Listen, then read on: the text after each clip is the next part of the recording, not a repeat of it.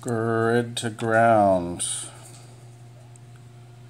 When you're in GPS mode in the collector, go to Survey, Projection, Mapping Plane Ground, Ground Coordinates, pick point to define origin,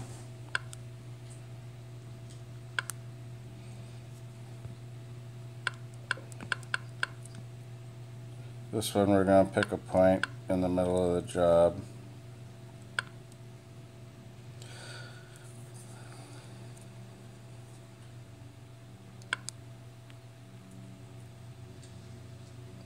There's the scale it's going to use. And here it's assigning random coordinates so that it doesn't get confused with actual grid coordinates. I usually just punch in the same numbers so that it shows up close on Google Earth, or if you're using the geolocation the geolocation map in Civil 3D. Or you could set it to 5,000, 7,500, or whatever you wanted.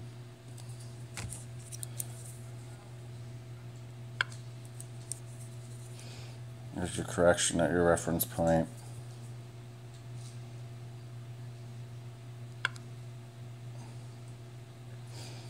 That's done.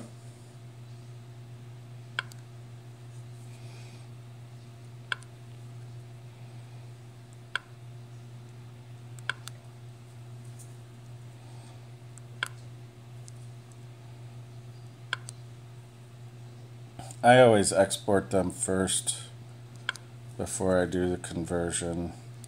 So I have one text file that's grid and one text file that's ground.